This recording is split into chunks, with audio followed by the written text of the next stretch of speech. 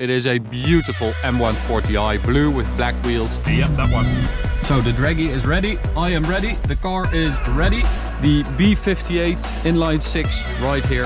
The best hot hatch ever made.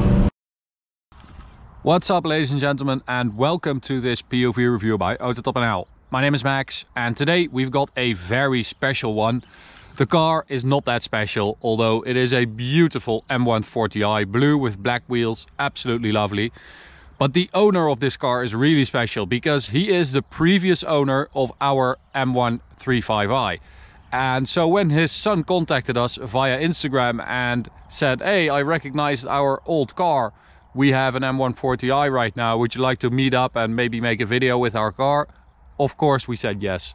So here we are with this gorgeous M140i. I'm going to drive it and sort of see the differences between this and an M135i and see what has changed with the new engine and, well, how it drives. So I'll walk around it.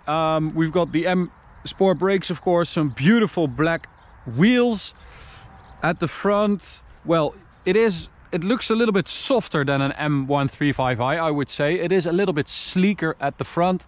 It has a different front bumper design. It has a different light unit. And it has different rear lights.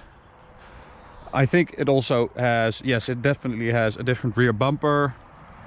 And of course, it has a different engine. So we've got the B58 inline 6 right here, twin power turbo with 340 horsepower and 500 newton meters. So that's a little bit more powerful than the N55 you find in a M135i. But the power difference isn't the biggest difference with this car. The main difference between this and an M135i is the smoothness and the suppleness of this drivetrain, as well as this chassis and the suspension setup. It feels like quite a big step compared to the M135i, and that's something you might not expect,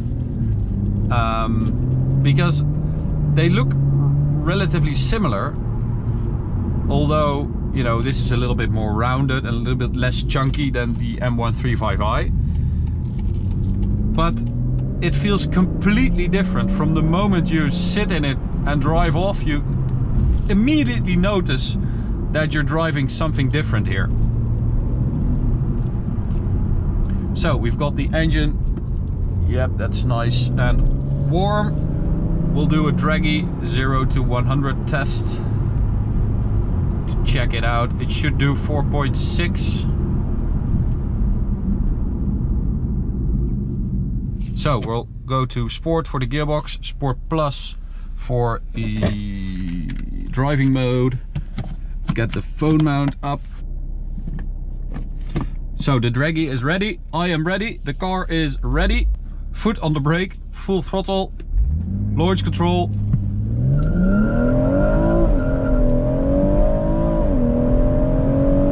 There we go, 4.9, little bit of wheel spin. We'll try that one more time.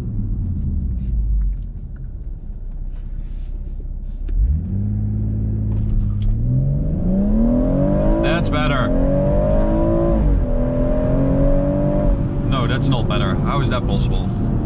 That felt faster. Okay, whatever. 4.6 should be able to do it. By the way, if you want one of these GPS performance meters, go check it out in our store. So another cool thing to think about is the new M135i compared to this one. I'm guessing you've all seen the new 1 Series photos and videos dropped this week, while, you know, when I'm recording this. And, well, it is a little bit different than we were hoping and expecting, or at least I was hoping and expecting. It's a lot different. It's almost like an X2, which I don't know if that's a good thing. I'll let that up to you, and I'll let you decide for yourself if you like it or not. But the fact is that the new M135i only has a 4-cylinder. It has the B48 with 306 horsepower. So this M140i is probably, and I can say that with almost 100% certainty, the last BMW hatchback with a 6-cylinder, and the new one has X-Drive. So it's also the last rear-wheel drive one, which both of those things are a big deal. So what should you do? I mean, I wouldn't be surprised if these last M140i's that have been produced with very low mileage are actually going to go up in value, because I would prefer this car over the new one. I mean, I would choose this one in a heartbeat. Like, it wouldn't even be a choice. I would just say, yeah, that one. So that's also pretty interesting, driving this car knowing that the next one will not have a 6-cylinder. Although it's weird that they went from the M140i to the M135i. So maybe there's another thing coming. I don't know. Maybe they're saving it. Maybe a 6-cylinder is coming. But the rear-wheel drive definitely is not, because it is a front-wheel drive platform. So they can change it to X-Drive, but they cannot change it to rear-wheel drive. So that's a big deal. And it sort of made us a bit nostalgic, and at that moment the owner of this car contacted us and we thought, yeah, let's go and drive it. Let's go and see what the difference is compared to our car, and let's relish in the goodness that is the M140i. Because my god, what a car. This is definitely a step up from our M135i.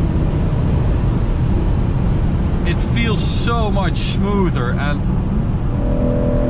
that B58, that engine is so lovely.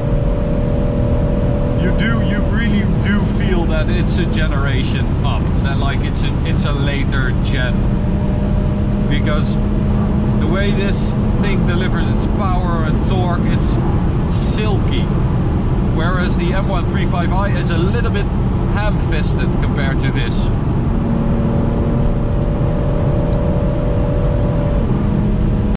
It's the violinist versus the drummer, smoothness and suppleness versus the hammer. But it is very cool to drive them back to back and to experience the progress of these cars, because let's be honest, this is probably the best hot hatch ever made, and I'm doubting anything will ever surpass this as the perfect hot hatch. You know, if you look at everything, if you look at price, power, fun, equipment, styling, I think this, maybe that's my personal opinion. Maybe you guys are watching this and are thinking, what the frick is he talking about? Let me know in the comments if you agree with me. But look at it this way, you know, you have these much more powerful cars like the Audi RS3, like the new A45 AMG that's going above 400 horsepower.